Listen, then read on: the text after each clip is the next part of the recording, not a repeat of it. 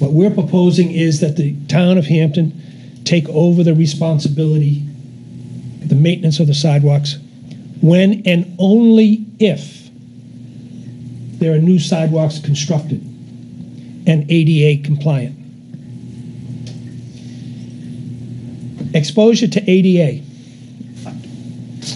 I feel as strong as all of you in terms of that is a liability. But right now, the town of Hampton has the responsibility of 29 miles of sidewalk.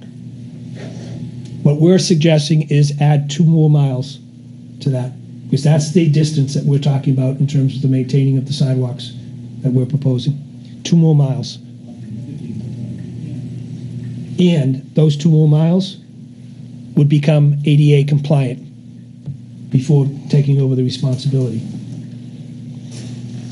I was quoted recently, and it might have disturbed some of you, about the word compromise, and how I said that, you know, we need to compromise on this issue. And I can assure you, as a representative of the town, appointed by the selectmen, but representing the town of Hampton, that I, as one commissioner, have had a lot of discussions with the state. Mr. Watson will attest that I have been talking to him for close to 2 years now with what if that, what if this. So as a commissioner, I took my job serious to look at both sides of the issue. And I can assure you that if there was a way that I could have talked the Department of Transportation into making an exception in this particular case, I would have tried, and I did. But if you put that aside for a minute, that compromise, well, okay, if they're saying, no, we can't take the sidewalk maintenance, DOT can't take it, but what can we offer the town of Hampton in lieu of? Let me just name a couple of them.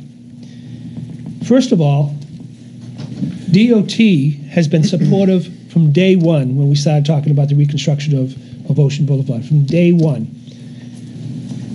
The town of Hampton and DOT and the Beach Commission were hand in hand in hand in every effort in looking at funds to reconstruct Ocean Boulevard. So they have been our partner from day one. The grant that they're administering for us right now is all free of charge. It's not costing the grant money, it's not costing the Beach Commission or anybody. Their administration of this grant is all free of charge. So there's no cost. And as you already heard, both from the senator and from Bill, if we can get past this maintenance agreement, the commissioner, Bill's office, the Beach Commission, everybody will work hard to make sure that compromises of how we can help, whether or not it's pushing the snow on the road and having DOT take the snow away, whatever that case might be. So, you know, when you look at compromise, to me, those are compromises. So in closing,